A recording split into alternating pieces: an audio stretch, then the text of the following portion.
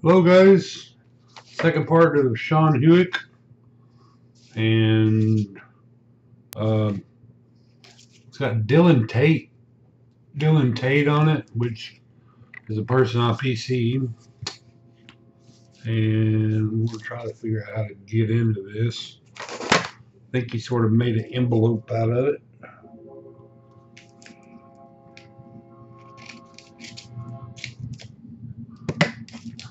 Hope I didn't cut into it. Yeah, man.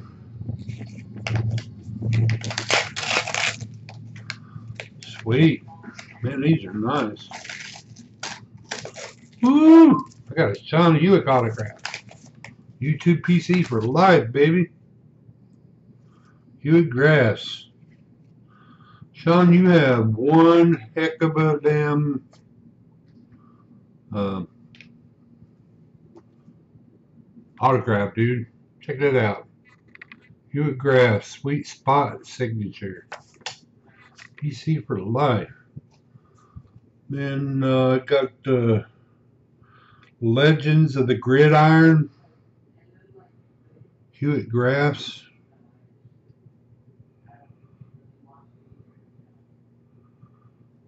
This one has the Duke. The Duke has Wilson, whatever.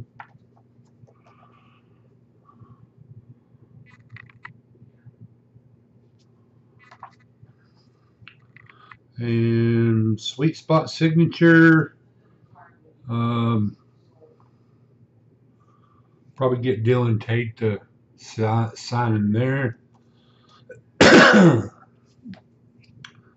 And then sign there. Sign there. And then I'm going to try. I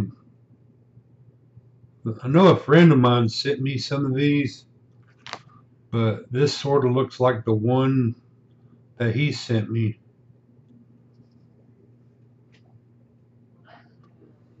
But anything, I'm gonna try to send that one to Vince Carter. Maybe he can sign that one and this one too. Actually, all three.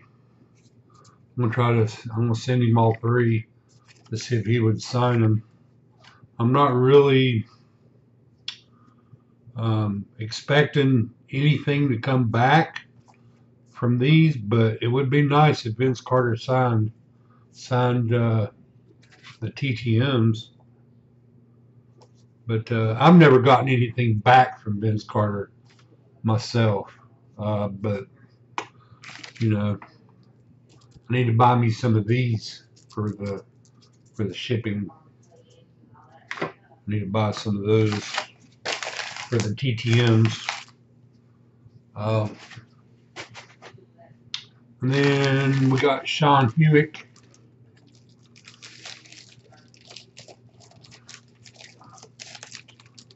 I mean, not Sean Hewitt. Kasich. Jason Kasich. Now here's how he ships his cards. In a plastic, puts tape all around it.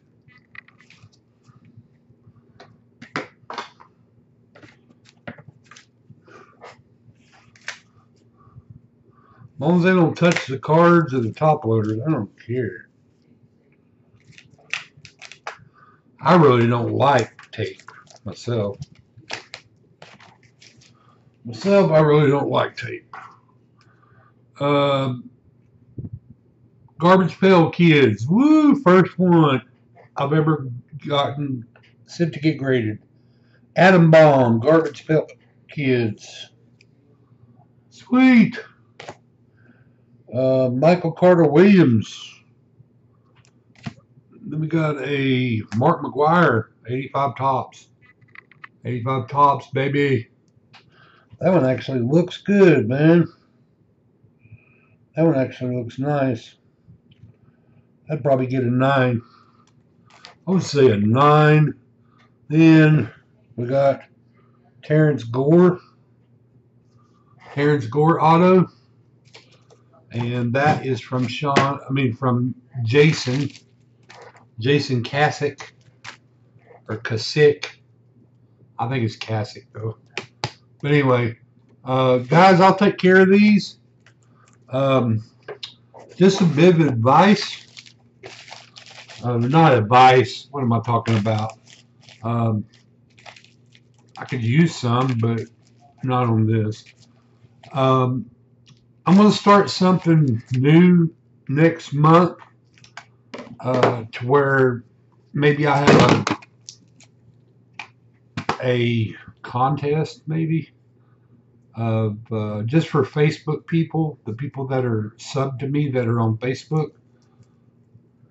Um, maybe have one contest a month for a free grade, maybe, or a free submission to PSA. Not to BGS, they're too damn expensive. But to PSA, maybe that'll bring in some um, people into the group to do submissions. I want to get that room growing to where I would probably um, start charging, maybe not for the people that have already done it that know me personally, but to maybe expand outside of the grading company, so to speak, do it as a business and not just per se um, as friends, do it as a business to where they send so many cards in. I could give them a deal because I pay for my membership. There's two others that pay for the membership also, but I don't know how that'll be next year, whether they'll stick with it or not, because some people will buy the membership from PSA and they will only use it maybe 3 times a year. Some people, like say, I got one guy that bought into my membership and he's only used it 2 times, I think. But the other member uses it every time I send something off. So go figure. Um, I think in my opinion, it was a waste of money for the person to send me the money to get the membership and him not take advantage of it. Not unless he's behind on bills or something, maybe that could be a reason. But we won't go there.